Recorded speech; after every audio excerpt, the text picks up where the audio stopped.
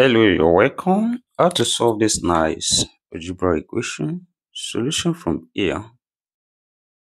From what we have here, we can multiply this directly. X times x can be written as x squared. And over also 5 times 5, can write that as well as 5 squared equals to, on this side as well, 5 times 5, that's 5 squared. Then over x times x, which is x squared. The next step here, we cross multiply x squared times x squared, then equals to also 5 squared times 5 squared on this side. Then next step here, we can also rewrite this same thing multiplying as well. When we have a times a, this same thing as a squared. That is here, we can write it as x squared or squared, then equals to, on this side as well, we have 5 squared, then all squared. The next step here, we take 5 squared all squared from the right hand side to the left hand side, and this becomes x squared all squared, then minus 5 squared all squared, then equals to 0 on this side. And from here, we apply difference of two squares when we have a squared minus b squared.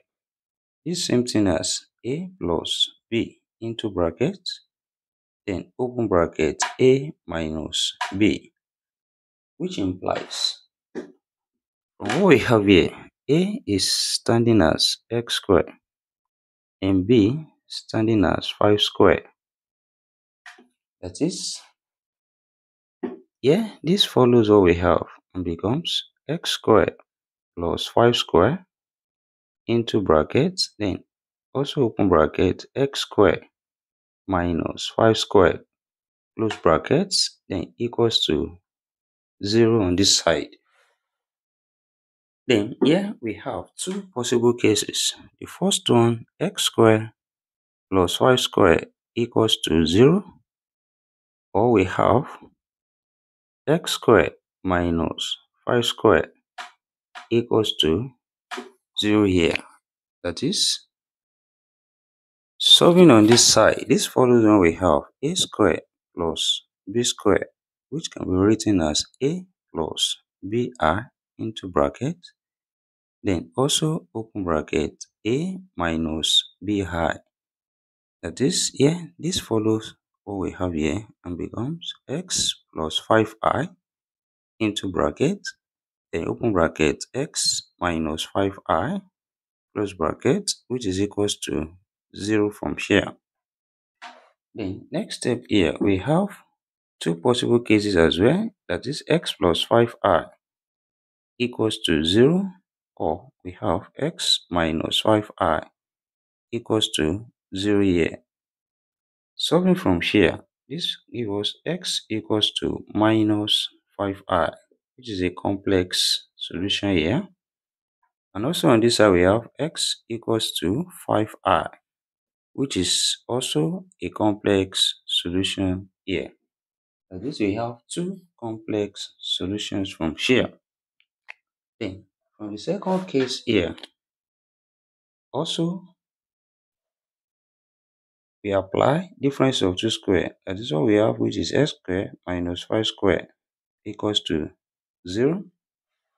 Then this follows when we have a squared minus b squared, which is same thing as a plus b into bracket, then open bracket a minus b. That is,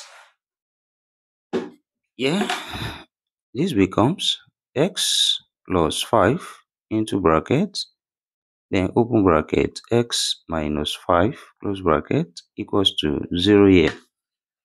Then next step here, we have two cases as well. That is x plus 5 equals to 0, or we have x minus 5 equals to 0 here. And solving on this side, this gives us x equals to minus 5, which is a real solution here. And also on this side, we have x equals to 5, which is also a real solution here. That is, we also have two real solutions from here. And all together, we have 4 solutions now in this given problem. Then when we write it out, we have the first solution, call it x1, and this is equals to 5. The second solution, x2, we have minus 5. These are the two real solutions. And from the complex solutions, we have x3, we have 5i, and x4, we have minus 5i. So here we have 4 solutions altogether, 2 real and 2 complex solutions. Now, let's check here if what we have here satisfies this given problem.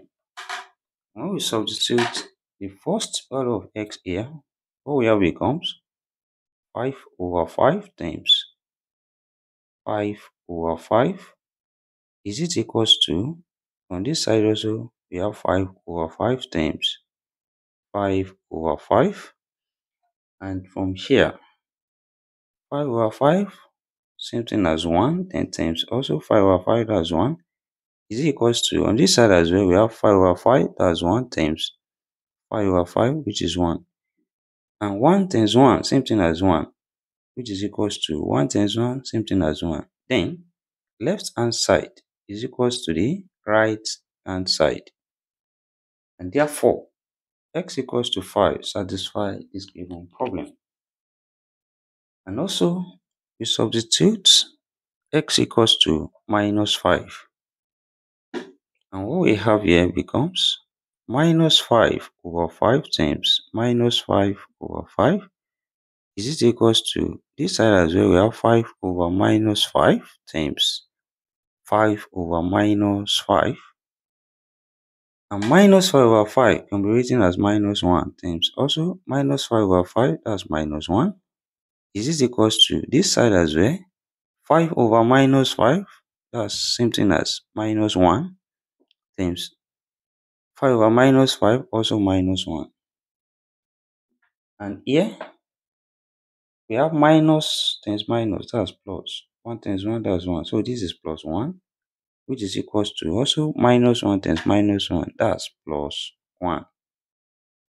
Hence, we have the left hand side equals to the right hand side. And therefore, x equals to minus 5 also satisfy this given problem. Then, also we substitute x equals to 5i. Then, what we have here becomes 5i over 5 times 5i over 5. Is it equals to 5 over 5i times 5 over 5i? And 5i over 5 can be written simply as I, then times also 5i over 5, that's I, is equals to 5 over 5i, we can write it as 1 over I, times 5 over 5i, that's also 1 over I. That is I times I squared.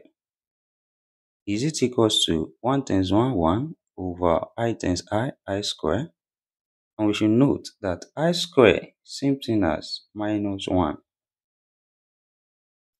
Which implies here we have minus 1 is equals to 1 over minus 1.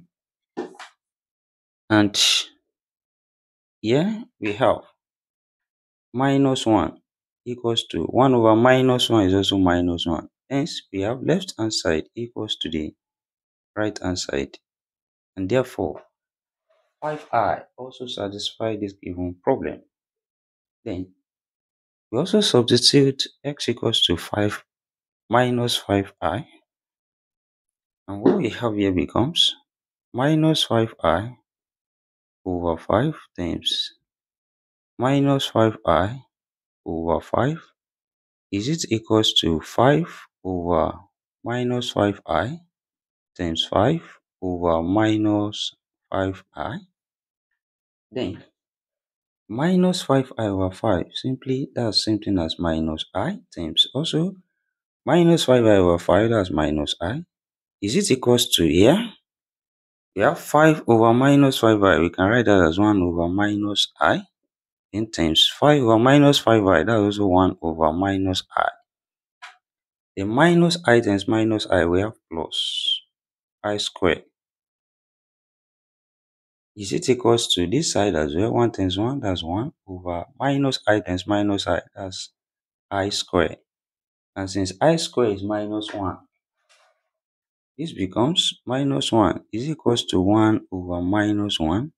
And this minus 1 equals to 1 over minus 1, also minus 1. Then left hand side is equals to the right hand side. And therefore, we conclude that minus 5i also satisfies this given problem. And thank you for watching. Don't forget these steps. Subscribe for more videos and turn the notification bell on. Share this video, give it a thumbs up and put your comment. See you next class and bye for now.